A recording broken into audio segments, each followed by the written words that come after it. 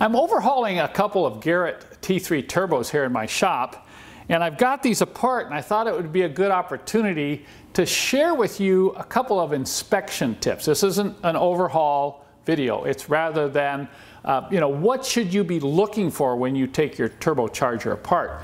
But first off, I want to encourage you that if you own one of these older Mercedes diesels that have a turbocharger on the engine, that this is something you can do yourself. It is not rocket science, and you would be amazed. Some of the cars, the performance difference on some of the cars I've had that have had their turbos rebuilt is just amazing. And you'd be amazed at what you'd see in some of these turbos to know why you're gradually losing performance over time. And a lot of times the owner doesn't even realize it because he's lived with the car for so long, and it's just that gradual decline in power, that gradual decline in acceleration, to the point where he says, well, I didn't know until I got it rebuilt. Wow, it's like driving a new Mercedes diesel again.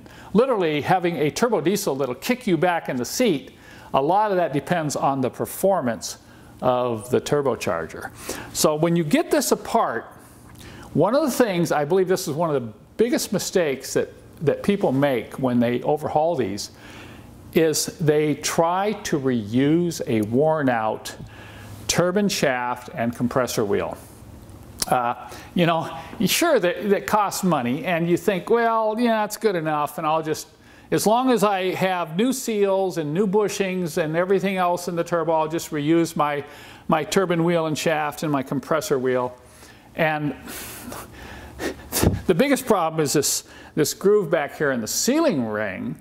That wears with age, and if it's too big a gap, you're going to be pumping oil out into your exhaust. So, don't be skimpy. If you take this apart and you see scoring on the shaft, or you see excessive wear in that rear sealing ring groove, or if you see any damage to these vanes, particularly on the compressor wheel because it's aluminum, if you see wear marks or chips or nicks in this, these parts should be replaced for top performance. The other thing is the excessive wear in this front plate, where the front sealing ring seats in this.